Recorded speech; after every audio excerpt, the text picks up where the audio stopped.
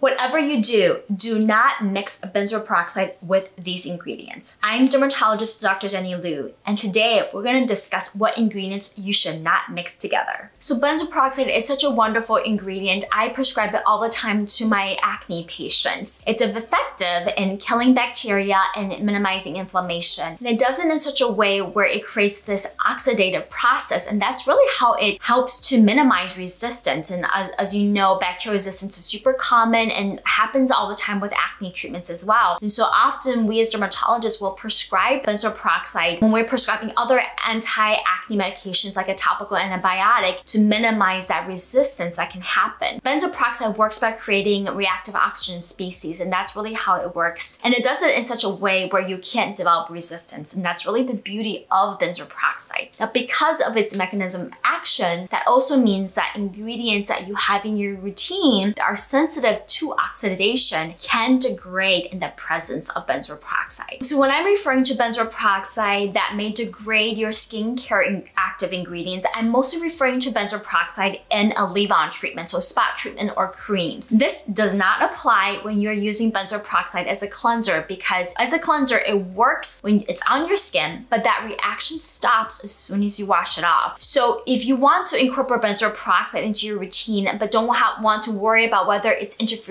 with your other skincare products or other active ingredients, the simplest answer, you guys, is to really use it as a cleanser. And that is what I recommend to my patients, because cleansers still work, they're effective. And the other thing too is it's far less irritating than benzoyl peroxide as a spot treatment. So there you go, use it as a cleanser. But if you absolutely love benzoyl peroxide as a spot treatment, then these are a few ingredients you definitely want to avoid, meaning you don't want to use it in the same routine. So space them out, like either morning and night, or say alternate days of use. Ingredients are sensitive to oxidation are: number 1, topical vitamin C; 2, hydroquinone, which these days now you can only get it as a prescription; and 3, topical retinoids. Mainly I'm referring to topical tretinoin, which is a prescription, as well as over-the-counter topical retinol products, mostly used for anti-aging and evening out skin texture and skin tone. These ingredients can be very unstable and can easily degrade in the presence of light, heat, as well as other ingredients that generates oxidation. Those are the ones that you want to avoid. So if you are using like a topical vitamin C, which we often use in the morning, my recommendation is to use your benzoyl peroxide at night or use it as a cleanser. Same thing for your hydroquinone. If you're going to be using that, then use your benzoyl peroxide as a cleanser or alternate the times of use. With the topical retinoid, because we mostly use topical retinoid at night, you can again use it as a cleanser because there's not going to be an issue there. Otherwise, use your benzoyl peroxide in the morning. Benzoyl peroxide is one of my favorite ingredients, and I use it every day, but I use it as a cleanser. That way I don't have to think about it. I don't have to worry about it interfering with my other skincare actives. And I mentioned this before, but 2 of my favorite benzoyl peroxide cleansers are the CeraVe Acne Foaming Cleanser and the Neutrogena Clear Pore Cleanser. So you can check those out, and you just leave it on for a few minutes and you rinse off, and that is just as effective but far less irritating. And the best thing is you don't have to